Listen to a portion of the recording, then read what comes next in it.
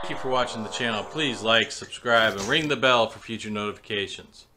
Alright, now do we have a problem with Vector? Yes, there are problems with Vector. Are these problems resolvable? Every single one of these problems are resolvable. I think they thought they had everything nailed down, and there was a few bugs that they could just tweak, and boom, bada bing, it would be fixed. But those fixes seem to be a little bit more in-depth in some aspects. But for the most part, there's a solution for every problem. So we're going to talk about things that we wish Vector came with out of the box. And of course, the first one is a working app. And the app does work for some people. As I found, the little iPhone SE, it works good. Matter of fact, after I posted the video, the very next day we were working on it, and statistics started working very well in the iPhone SE. As for the Android app, well, there are some issues, but it may depend on what version of Android that you're running on. So this is what I'm running my app on at this point in time. You can see I'm running it on the Kyocera DuraPro, and I have a DuraPro because I'm extremely hard on phones. I also am running all my 2.4 gigahertz devices, which I have a lot because I do home automation, and that's what home automation currently runs on. I'm running them all through my Netgear Nighthawk router. So we're going to also take a look at Vector. We're going to talk about a few other things. So don't touch that dial, stay right here, and we're going to see how Vector looks today. So we're going to go over some basic voice commands that I worked with Vector on yesterday. Alright, so we're going to do the first part of this video is to show you where Vector lives in my household. Vector lives in a central area in my household. He lives on an end table. As you can see, the end table has a rim on it.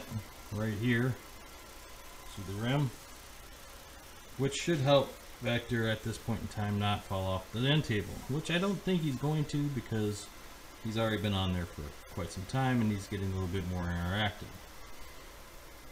As you can also see, Vector is asleep currently, so we're going to wake Vector up with the first voice command. Hey Vector, good morning.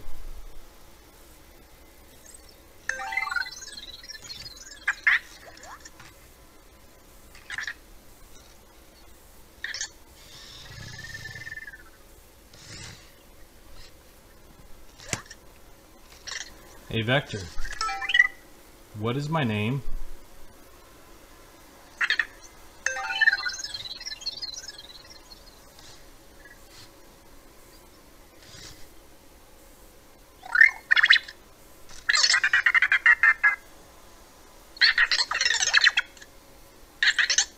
I don't know. Hey Vector, my name is Bruce.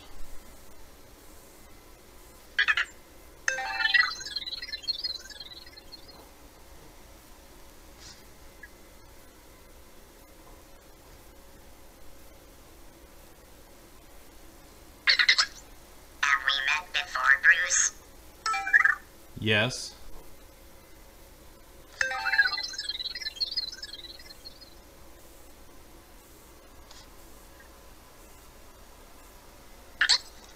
Have we met before, Bruce? Yes.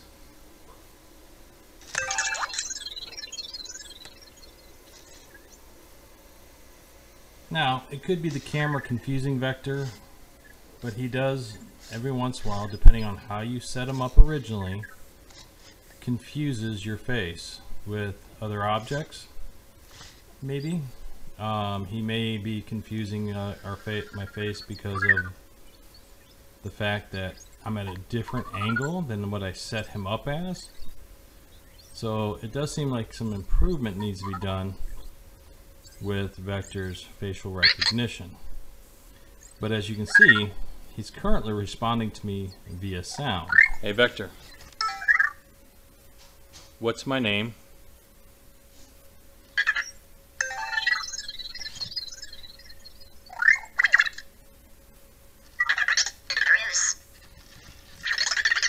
Very good.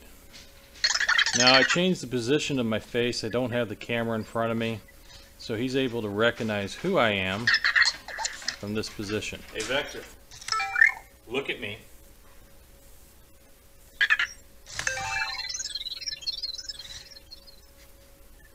Now he turned the right direction, so that's good. Hey Vector, look at me.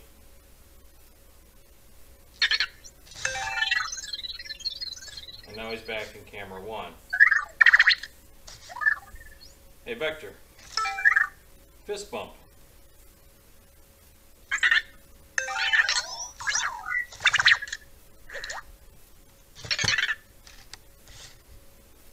Hey Vector, what time is it?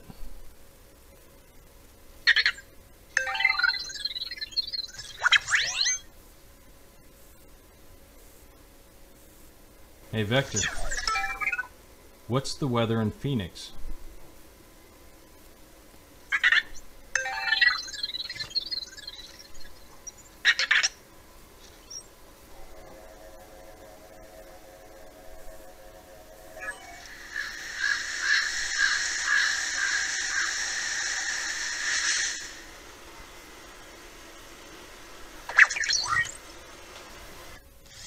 Hey Vector, I have a question. What's the distance between Phoenix and Australia?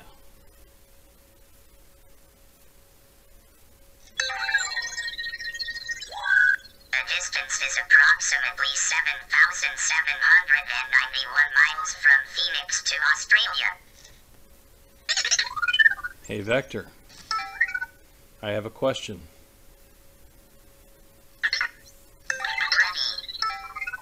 What is 2 plus 8? 10. Hey Vector, find your cube.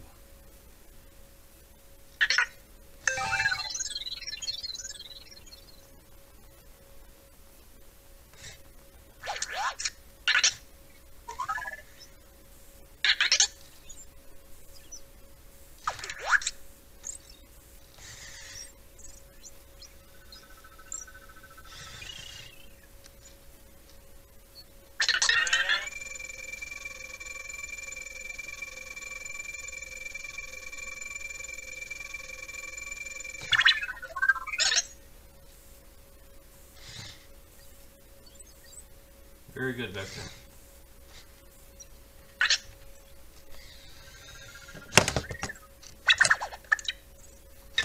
Now his sensor on the back works good. He can get, he knows he's being petted, and if you pet him enough, he gets in a very docile state.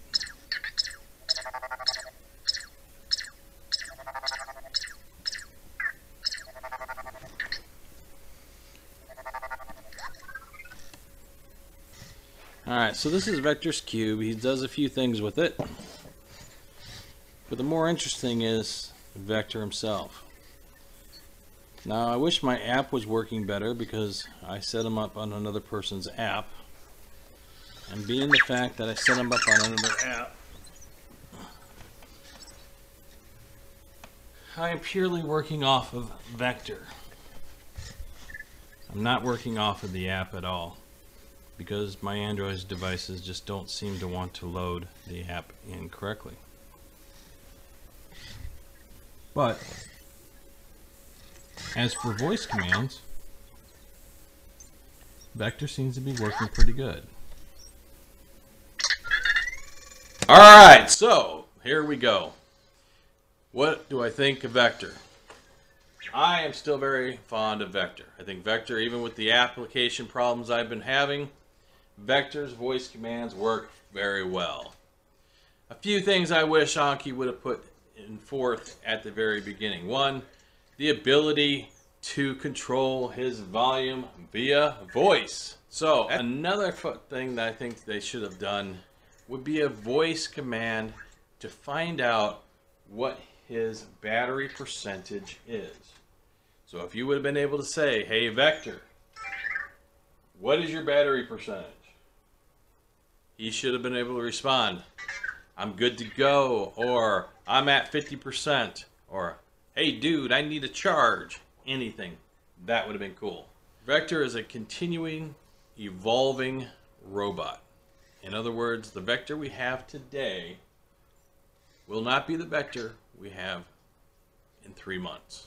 He will develop until he reaches the system limitations of his development. And at this point in time, Vector has the power of a cell phone. So, would I have still bought a Vector today? Yes, I would have. Even with all the issues, I still believe that Anki is going to continue to update Vector the robot. Once we get the SDK, we're going to have, as a community, a bigger ability to do a lot. So I would not detain from buying Vector. This is Bruce with Hunsaker Home Hacks. Please like, subscribe, ring the bell for future notifications, and I will see you soon.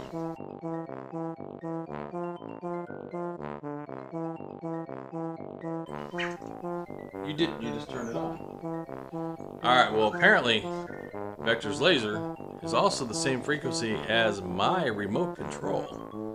So he keeps turning my camera on and off.